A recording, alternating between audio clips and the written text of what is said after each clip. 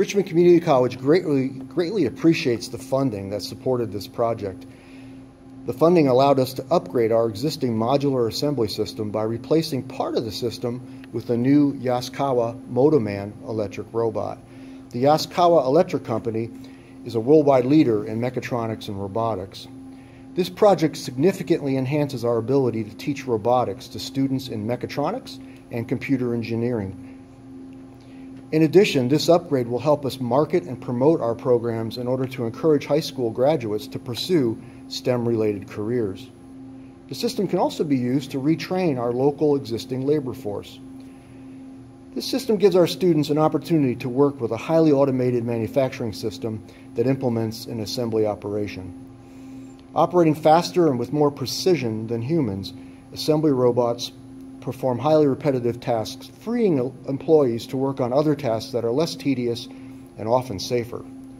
This system will be used to teach students how to integrate an electric robot into an automated manufacturing system.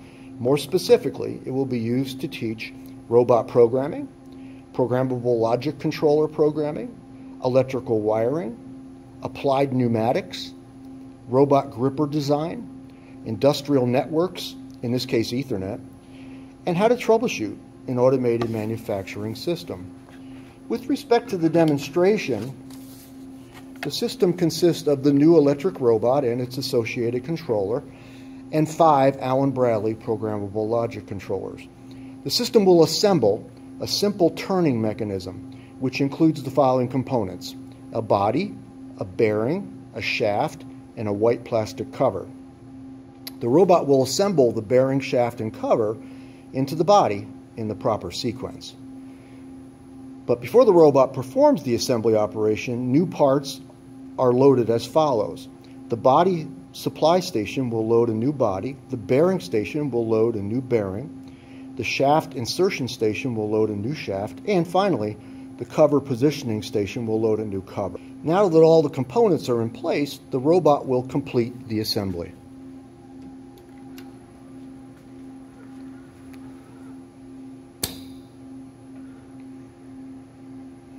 Notice how the robot uses different grippers to accomplish the task. The robot's dealing with 3 different parts that have different sizes and shapes. Also, for safety reasons, the robot's speed is set pretty low. In actual practice, the robot's speed would be set much higher.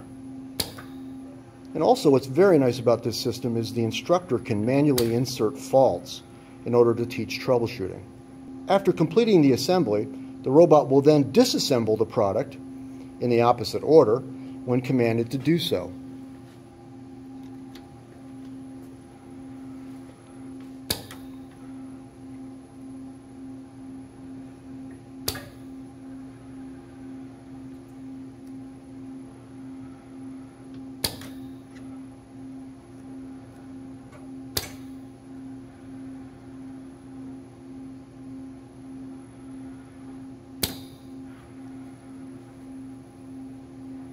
After the robot disassembles the product, each station returns its component to its original position.